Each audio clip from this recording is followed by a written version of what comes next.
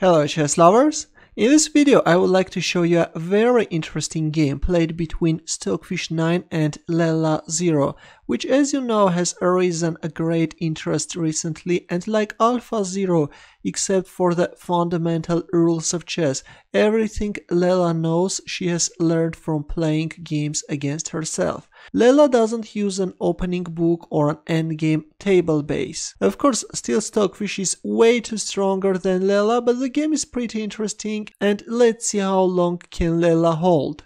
This was a 5-minute game and was played on LeelaChess.org. LeelaChess 0 had white pieces and she started with e4, e6 by Stockfish 9. Stockfish goes for French defense, d4, d5 and e5. We see the advanced variation, c5, c3, queen b6, knight f3, knight c6. Black is starting to put pressure on d4 square. Of course, a very standard idea in French defense, a3. Usually in this position, black is either playing knight h6 or c4, closing the queen side, but in this game we see f6 by Stockfish. Stockfish is instantly challenging white's center. Bishop e2, f takes e5, d takes e5, c4, opening up this c5 square for the bishop and at the same time taking under control the light squares. Knight d2, and here we go bishop c5, attacking the pawn on f2. White castles kingside, now comes the knight, knight h6, h3, knight f5, b3, and knight g3. Already white is facing serious problems. Right now the rook on f1 square is under attack. White can't move away the rook because in that case we'll lose the pawn on f2. B takes c4 and black is simply capturing on f1. Already from the opening, Stockfish manages to get a slight advantage. King takes f1, black castles kingside, rook b1, queen c7, knight b3, the bishop also retreats and c takes d5. In return, Stockfish is capturing on e5. Knight d4, knight takes f3, bishop takes f3, e5, knight b5, queen c4 check, king g1, bishop c5. Gradually black is starting to activate his pieces, d6. Already white is creating some dangerous threats, trapping the light square bishop. But in return, Stockfish is pushing the e-pawn e4, and after kicking away the bishop, the queen retreats back on f7 square, intensifying the pressure on f2 square. Of course, capturing on f2 straight away was also playable, and then queen f7, but Stockfish knew better what he was doing and he played queen f7 first. Bishop e3, we see the exchange of bishops on e3 square and bishop d7, blocking the pawn's path. King h2, rook d8, c4, king h8. A prophylactic move later, white can't give any possible checks or even offer an exchange of queens. Knight c3, but now it turns out that the knight on c3 square is vulnerable and Stockfish instantly goes for this beautiful tactical shot, bishop takes h3.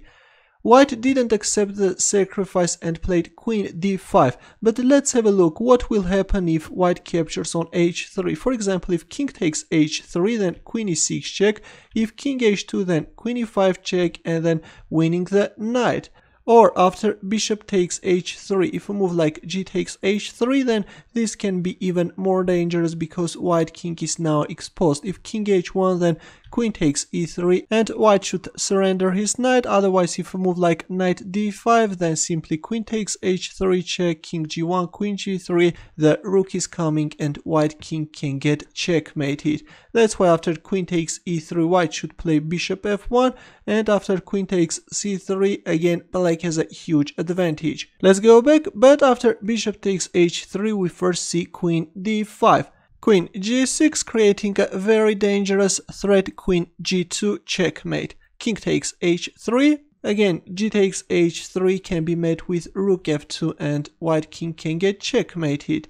That's why we see king takes h3, queen h6 check, bishop h5, queen takes e3 check. This queen is simply grabbing everything on its path, and now queen takes c3.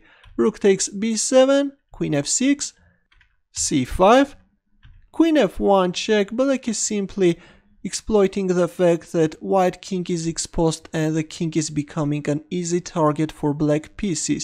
Now comes g5 check, king g4. Well, if queen takes g5, then simply queen h1 check followed by rook g8 and it's over. Or after g5 check, if king takes g5, then rook g8 check followed by queen h1 checkmate. Let's go back. That's why after g5 we see king g4, but this is also losing. Already Stockfish shows mate in 12 moves. Let's see how this beast going to checkmate white king. Queen takes h5, the bishop also drops, queen e2 check, king h3, queen f1 check, king g4.